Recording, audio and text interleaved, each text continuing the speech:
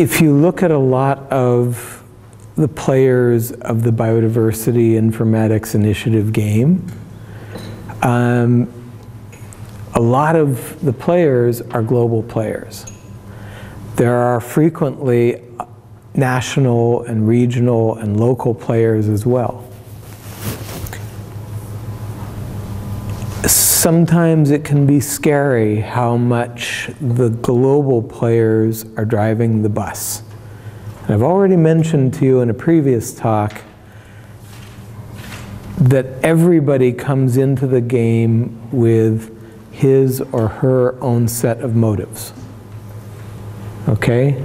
And some of those motives are good, and some of those motives look good, and some of those motives aren't good. So, I made the comment earlier that either you take care of your own interests, or nobody will, right? You meaning your country, or maybe your institution, or your region, or your taxon, but you, in some nebulous sense, need to take control of your own destiny. And so this talk is a body of work that Jorge Soberon and I have been playing with off and on over the last several years. But it's essentially about, can we develop biodiversity diagnostics that speak at something finer and something more detailed than the global level. And in particular, think about the CBD, where each country that signed on that line, the US doesn't have to worry about this, but each country that did sign on that line said, we're going to keep track of our progress in taking good care of our biodiversity. And yet, there aren't many good metrics out there. There aren't many good protocols for getting that information. So let's think about this a bit. CBD entered into force in 1993. The objectives are conservation of biological diversity, sustainable use of the components, and fair and equitable sharing of the benefits. Okay? All very noble ideas. The Aichi biodiversity targets, you've heard about this, of course, address the underlying causes of biodiversity loss, reduce the direct pressures on biodiversity, improve the status of biodiversity, enhance the benefits to all, and look at this, enhance implementation through participatory planning, knowledge management, and capacity building. So these are all things that I can pretty much get into, right? Those are noble goals. And then we look at, well, what are the metrics that are being used? Okay, so let's look at this one. I'm going to give you two examples. The first is the Living Planet Index. Okay? So the global LPI declined by about 30% between 1970 and 2008. LPI reflects changes in the health of the planet's ecosystems by tracking population trends of more than 2,500 vertebrate species. It's like a stock market index. So basically, we've gotten 30% worse. If we started with $1,000, we now have $700, right? And then we can break it down a little bit. Here we get it by continent. You know, North America is getting better, and the Atlantic is getting better, and Asia's kind of not doing much. Southeast Asia is going to hell. South America is in a bad way. The Indian Ocean's in a bad way. Okay, so we just took the planet, we divided it up into really big pixels. Right? 6 of them, 7 of them. Now, what's the Living Planet Index based on? Yeah. So here's a good example. The European otter in Denmark. And I'll give you one little clue about biodiversity. When you see something that's lutra, it was usually described by Linnaeus, right? Because he just said, well, it's an otter, it's an otter. So serious population declines in the 60s and 70s. So out here it went like this. But improved water quality and control of exploitation from 1984 to 2004, look at that, more otters. Okay? So this would be something that helped push Europe up, right? Because Denmark is happy. Vertebrates are happy in Denmark. Here's wandering albatross populations in South Georgia in the South Atlantic. Steady decline since 1972, believed to be from incidental mortality and fishing industry. And look at that, it's just going.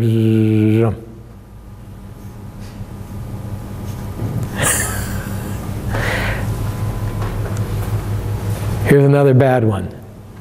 Western Atlantic Ocean, bluefin tuna. Who's had sushi recently? Right? Confess. I love tuna, but unsustainable fishing. And so we see from the 70s to present, and it goes way down and it kind of bottoms out. It's not going to go extinct, but it's not very good either. So we can do things like look at the temperate zone versus the tropical zone. So the poleward portions of the planet versus the middle belt. And we see, oh wow, the temperate zone is actually getting a little bit better.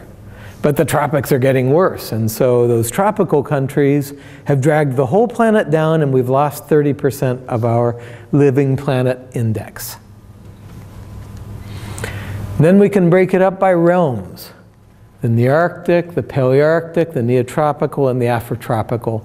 And you can see the same thing. Those of us in the north are being good. And those of you in the south are not. All right, look at that, the Neotropics. What a mess. But also look at the number of species involved. All right? The first report started with 1,300 species. The most recent report has doubled. Okay, so the Living Planet report, the first one, 1,300 species. The most recent one, doubled. Okay? These are vertebrates. Now, where are these studies principally done? Where do you have long-term population studies of a vertebrate? Are there any that have been done over 20, 30 years in Benin? If there aren't many. But, you know, we had a former faculty member at KU who the same guy monitored snake populations a few miles north of where I live for 60 years, nonstop, until he just passed away recently. The density of Living Planet Index studies in the developed world, North America, Europe, Australia, there's probably a fair density here thanks to some people that are walking around the room. But a lot of that tropical belt around the world doesn't have a whole lot of information. Let's do a different global assessment of biodiversity status. Let's take the Red List Index. Okay? Remember the initiative game. A lot of this is new and improved. We have an index that tells you about the health of your planet's biodiversity. So we have the IUCN Red Lists, and basically the Red Lists are based on expert opinion. You get the people who know primates, let's say the primates of Africa, and they all sit around and muse on and review data about the primates of Africa. And they say, well, gosh, you know, 3 out of the remaining 5 populations of such and such have been lost, and they're cutting the forest near a 4th. That species is critically endangered. This other species is not in any threat. Okay, so that's kind of how you get to these status decisions. They have a very nice rubric for how you make those decisions and what constitutes what level of threat. But it's basically expert-based, and I have no problem with that. So they have critically endangered, endangered, vulnerable, and you know, there's a reduction in population size, size of range, small and declining population, or the potential for a quantitative analysis. And so there are all sorts of kind of notes about what qualifies and what doesn't, and the experts put this information together and look at it with a critical, knowledgeable eye and come to a status decision. Well, what the Red List Index is, as a metric of biodiversity health, is the idea of doing an assessment of, let's say, the status of the birds of the world in 1990, and then doing it in 2000, and saying, well, how many birds went from vulnerable to endangered, or endangered to critically endangered, or critically endangered to extinct, versus how many birds, species, went from critically endangered to vulnerable, or from vulnerable to no threat. So essentially it's this tally of whether, on balance, the X of the world, the amphibians of the world, the mammals of the world, the birds of the world, are moving that direction or moving this direction. So this is essentially what we get for the Red List Index.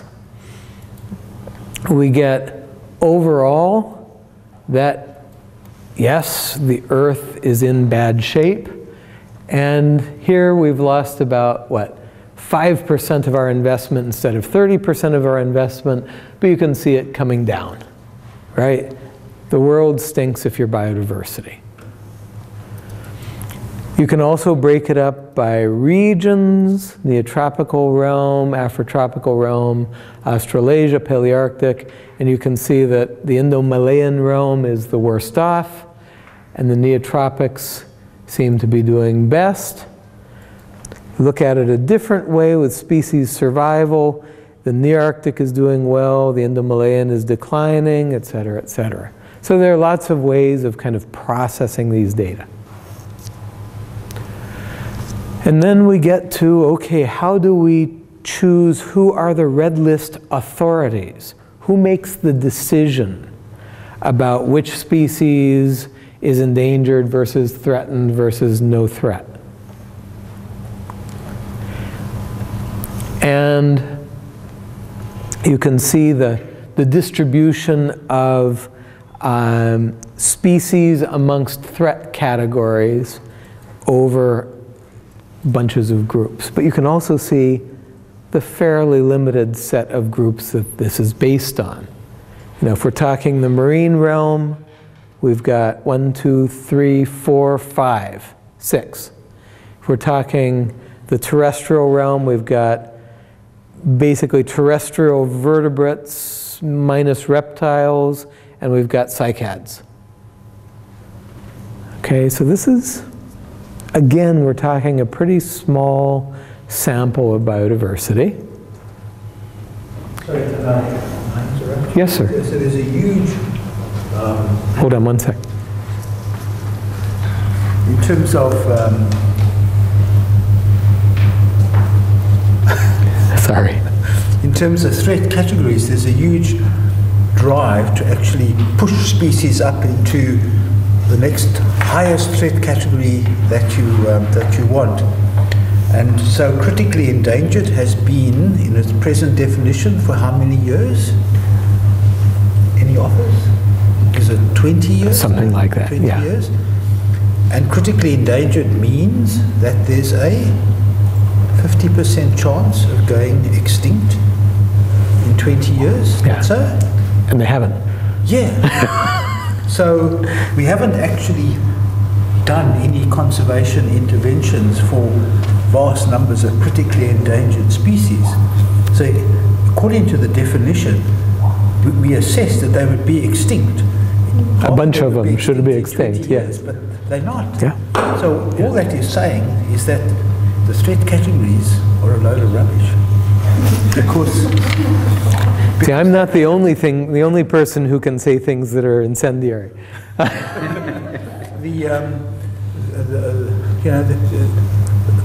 misclassification has been huge. And the mixture of motives. You know, if you want to preserve Table Mountain, then the more species on Table Mountain that are in that critically endangered category, the more you can say, look, we have to preserve Table Mountain. Yeah. But then the Red List Index people come along and they're looking at it and they're seeing, oh, it looks like southern South Africa is doing pretty poorly, but what they're really seeing is you're politicking. Yeah. So Tanya was talking yesterday about people who come to her, you know, for fight their causes. One of the causes that I have to fight for is having species declared critically endangered, push them up, go these extra miles to actually get the species endangered. Right. So we can get funding for doing research on the species. That's all about smoke and mirrors. Oh yeah, right with you. Well, I think there has to be serious problems with those threat categories, and somebody has to do this expose that not enough of the critically endangered species have gone extinct, so they couldn't have been critically endangered. Yeah, conservation isn't that effective. Okay, let's keep going. So I've given you two of the dominant current biodiversity indicators, okay, cited in the CBD reports and such. And there are a bunch of things I want to point out to you about them. Perhaps the most important is the coarse spatial resolution. Did I show you anything that went down to a country level? Okay, except for something like Australia, where the country is a continent, right? But we never got down to the level of Ghana or of the DRC. In both cases, I showed you it's a pretty trivial sample out of what is biodiversity. Pretty hard to extrapolate from 1,000th of 1% or 1/10 of 1% to the whole.